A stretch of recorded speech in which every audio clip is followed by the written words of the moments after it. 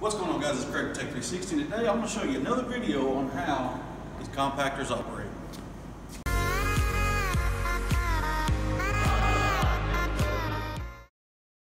Alright guys, so first and foremost, thank you for clicking on this video. Make sure you like and subscribe. Let's get into it. So I know I made a video before. It was kind of brief. It wasn't very good because I didn't really have a guy to hold the camera like I do now. So we're going to do kind of a quick little walk around. I'm going to show you actually what it does because I've had some questions on the other video of how these things are emptied, what actually goes on inside. It's hard to do it when you're holding the camera and trying to make the video at the same time. So, alright guys, so this is the back side of this dumpster. I know last time I didn't get that in the video, but this time we did.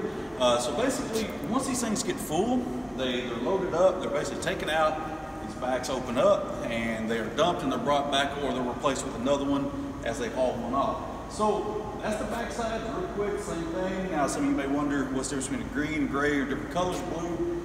Green is usually recycling, so paper, plastic, cardboard, etc. The other ones are usually just plain trash. So some places they only have one, some places they have recycling and trash. So this all depends on where you're at. So let's move back around the front and let's take a look and see what happens when we turn this thing on. Alright, so first we're going to start off with the gauges here. Now this is basically the switch. There's a gauge in here. If you come a little closer, you'll see. Basically what ends up happening is once you get your stuff in there, you can hit start and that starts the whole process. You hit stop, that's your emergency, so in case something happens, somebody falls in.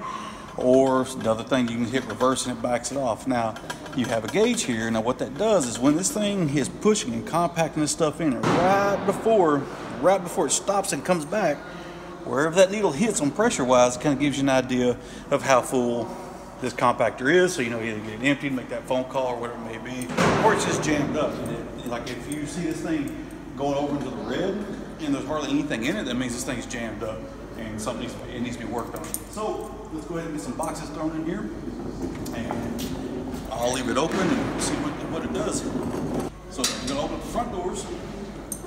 Now, I do understand a lot of these units are set up to where they have safety switches where they will not operate unless the doors are shut. Ours do not have that, so they can be open. So basically it's like this. You see there's not a whole lot going on. There's not really any trash in there. So we'll just throw some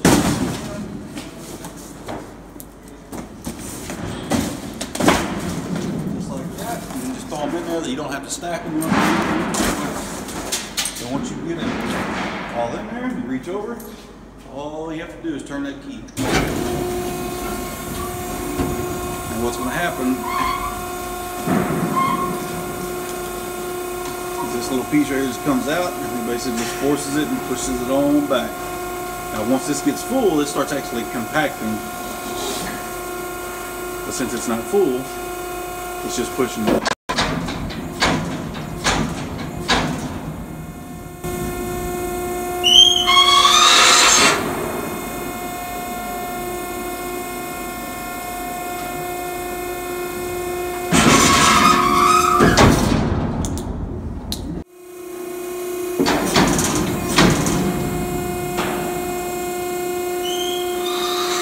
Alright, so as you saw on that one, you saw how it hit yellow, nowhere near full, so we still got plenty of room to go. But that's it. Once you're done with it, just close your doors back.